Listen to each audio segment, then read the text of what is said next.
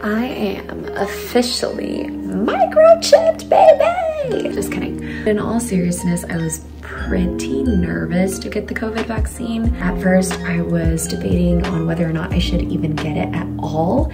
Then I read the studies myself and I was like, okay, the data looks really solid. I did it for my own personal reasons, mine being for self-protection while I'm working in the hospital, because I want an end to quarantine and because I want to protect those around me. And for those of you new here, my name is Madalyn. I'm a first-year resident in the Northeast, and I'll be doing my dermatology residency training starting next year. If you're not already part of the family, make sure and subscribe and join the Muses. We have a lot of fun. We're super supportive of each other, love each other, and we'd love to have you. Also follow me on my socials. You'll get daily updates there. I post pretty frequently on my Instagram stories, and it would really make my day to see your faces there. Don't forget to give this video a thumbs up down below. It helps the algorithm help us to help other people and to educate more people. And feel free to share this video with anyone who is looking for credible information about the vaccines.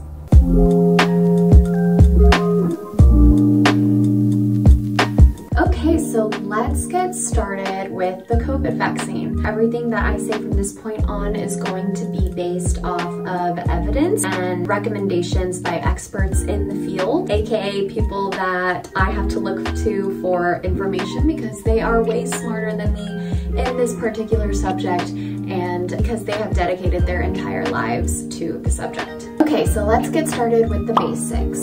The COVID vaccine, whether it's Pfizer or Moderna, is an mRNA vaccine that is given in 2 doses, and the doses are given 3 to 4 weeks apart depending on which vaccine that you get. The first shot only gives you partial immunity, so that's why there's a need for the second shot. So what is an mRNA vaccine? mRNA is essentially instructions, like a recipe basically, that tells your cells how to make proteins.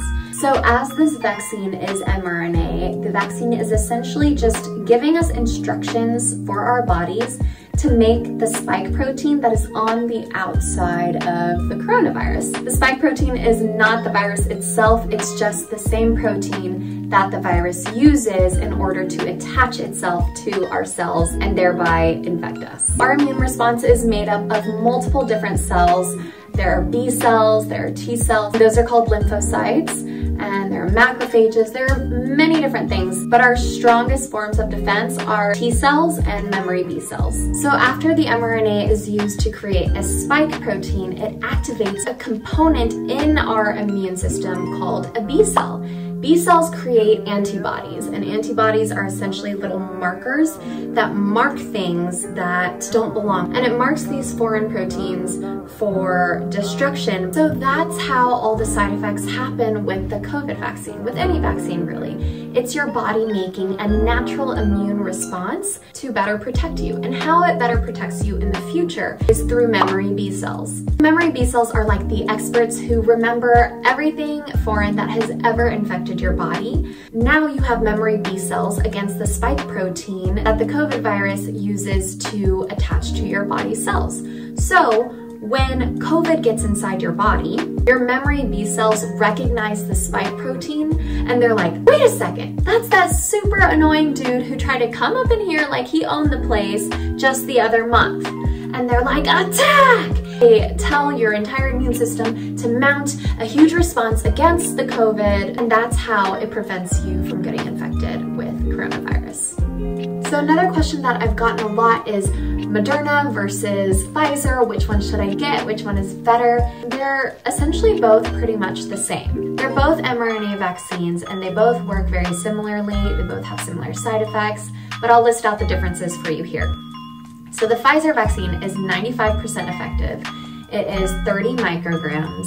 It is 2 doses, 21 days apart, and it must be stored in -112 to -76 degrees Fahrenheit. It's approved for ages 16 and up, but keep in mind that approval ages are essentially just based off of the ages that were included in the randomized controlled trials. They can't technically approve it until it's backed by clinical trial evidence. But this doesn't mean that people who are under the approved age wouldn't benefit from it.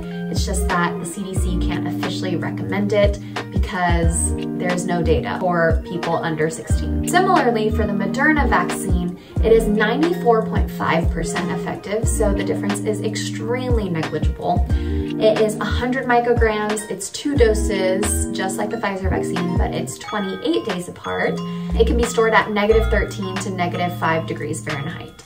And it is approved for ages 18 and up. But again, that does not mean that people under 18 wouldn't benefit from it. It's just that we don't have any study data on it just yet. Okay, now let's talk side effects. Common side effects are fever, chills, headache, fatigue, nausea, myalgias, which is just muscle aches, which is exactly what I got. And they're all normal signs that your body is building immunity. This is a process called reactogenicity, and it's basically just our immune system making antibodies.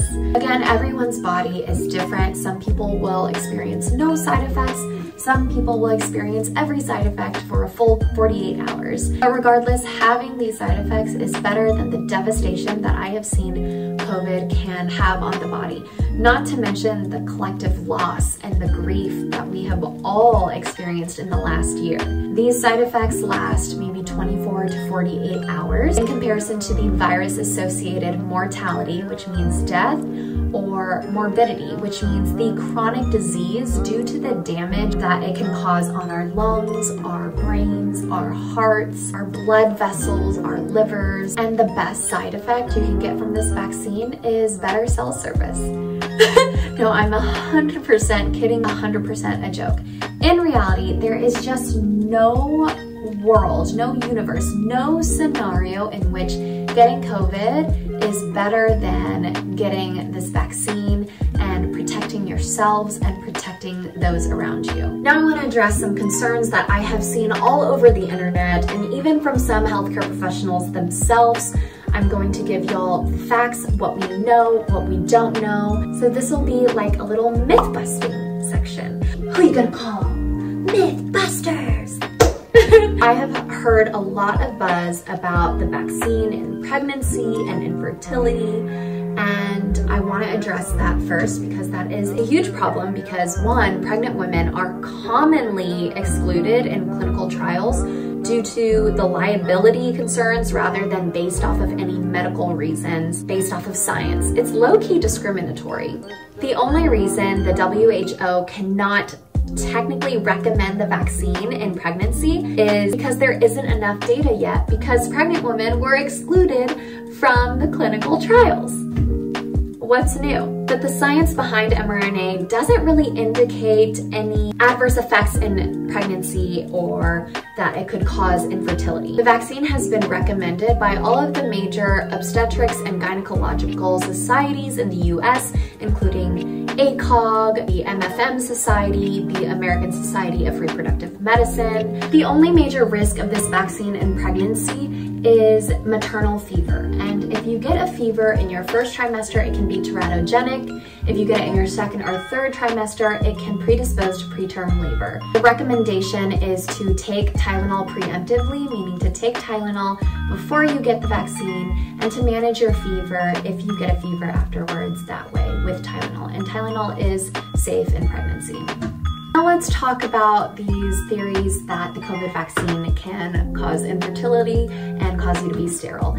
I want to make this clear right now. That is not true. It's totally false, it's a hoax, and I'm gonna explain it to you now why that is. Let's get out of the restroom and continue this conversation because it's really hot in here. Let's break that down right now. Like I said before, the vaccine works through messenger RNA to stimulate your body to create antibodies against the spike protein that the coronavirus uses to attach itself to our cells. The proposed argument behind the vaccine causing infertility is that antibodies against syncytin 1 will attack the syncytiotrophoblasts that are part of the placenta. And if those antibodies attack the syncytiotrophoblasts, which are part of the placenta, then you can't make a placenta and you will be infertile. So first off, there is no evidence for this. This was just a claim that somebody made without any factual evidence to back it up. It's like me saying the sky is purple, but there's no evidence for that. It's just me saying it. 2, if these antibodies actually made women sterile, then we would be seeing a correlation between placental issues, miscarriages, infertility in moms who have had COVID already, which we are not seeing. As you can see, these claims are pretty unfounded. They have no evidence to back them up, and it's sad because it's really scaring people. And if you want more accurate information on fertility in general and just general OBGYN information, I would recommend you checking out Natalie Crawford, MD. I absolutely adore her as a human. She's a bad A fertility specialist and just an incredible woman and role model overall.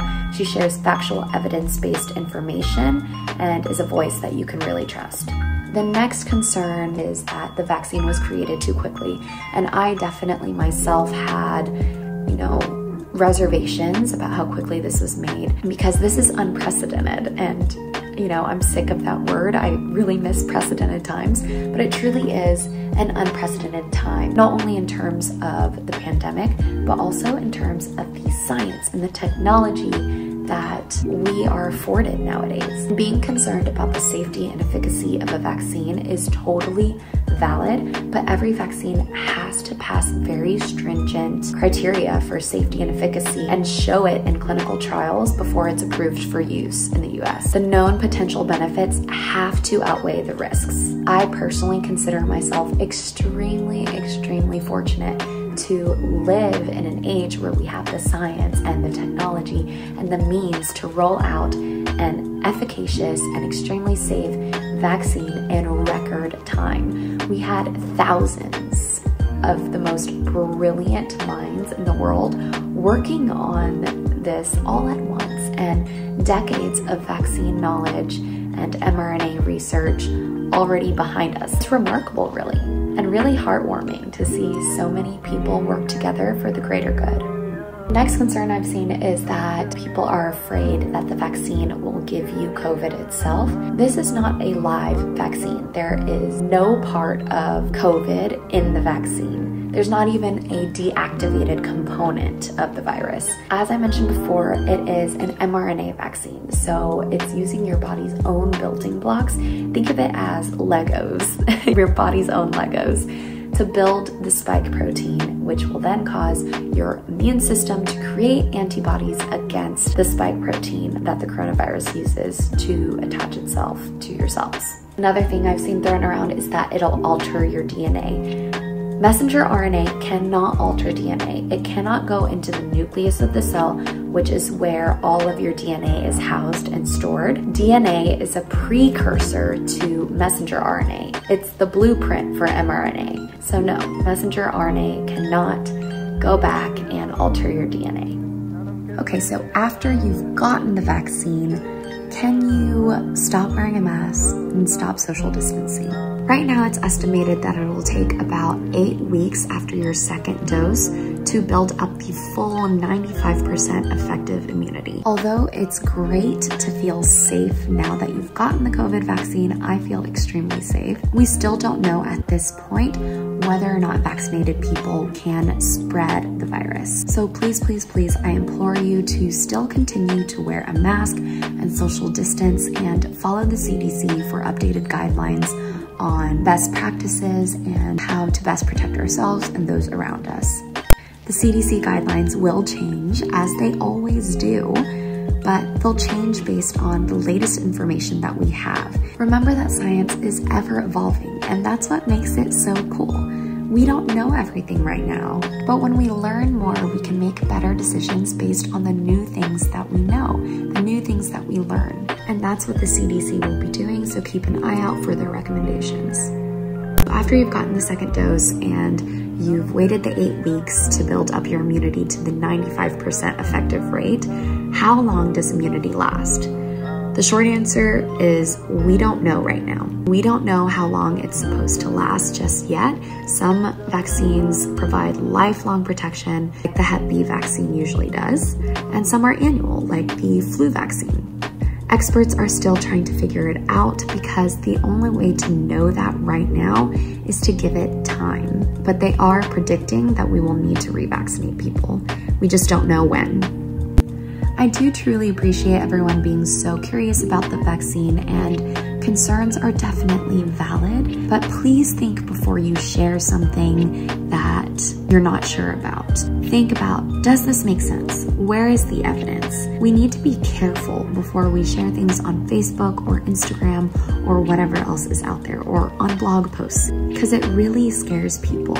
And as my friend Natalie said, we need to stop sensationalizing everything. There are so many claims being made that medically, physiologically, biochemically do not make sense and that don't have any evidence to back them up. But it's really scaring people. So please think before you share, and think before you spread fear about something that there is no evidence for. I hope this video was insightful to you all, and I hope that you will now go on to spread real, factual, evidence-based information to your friends and your family. And I encourage you all to get the vaccine and follow the guidelines of medical societies and expert opinions, because COVID is real, and I know that we are all sick of everything that's been going on lately. We're sick of the ways that the pandemic has affected us. But that's why we need to build up this herd immunity and hopefully get the world back to normal, or as close to normal as we can, given the circumstances. And please just trust the experts. I don't know everything. None of us know everything, really. We're all human, and we will all have our own strengths.